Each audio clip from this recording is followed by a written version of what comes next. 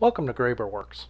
I found a dial indicator holder that I like better and decided to give it a go, since I messed up the first one and needed to reprint it. I like the Z-Tech dial indicator holder, but Babrine's looks so much easier to print and doesn't require glue assembly and removing of the dial indicator backplate to fit the holder. The file comes from Thingiverse and the designer is Babrine. I encourage you to visit his page. This print consists of one piece.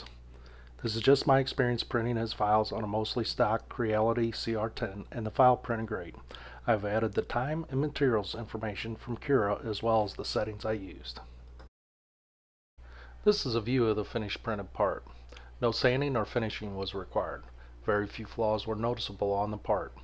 I used 1.75mm PLA on blue printer's tape taped to the bed. The part has 3 holes to mount the indicator to. Here's another view of the printed part and the required screw and nut to hold the indicator to the holder. I've chosen to use the center hole because I want the indicator to stick out from the holder. Here's a view of the holder on the extruder without the dial indicator or the mounting screw. The fit was pretty nice right off the printer bed and just required a slight press to place on the extruder. Here's the view of the dial indicator mounted to the holder and the holder mounted to the extruder.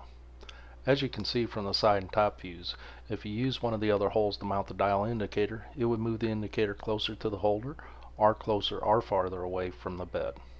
I'll have to try it out in each location and see which location works best for me. I'm pretty happy with this print. Here's the holder being printed.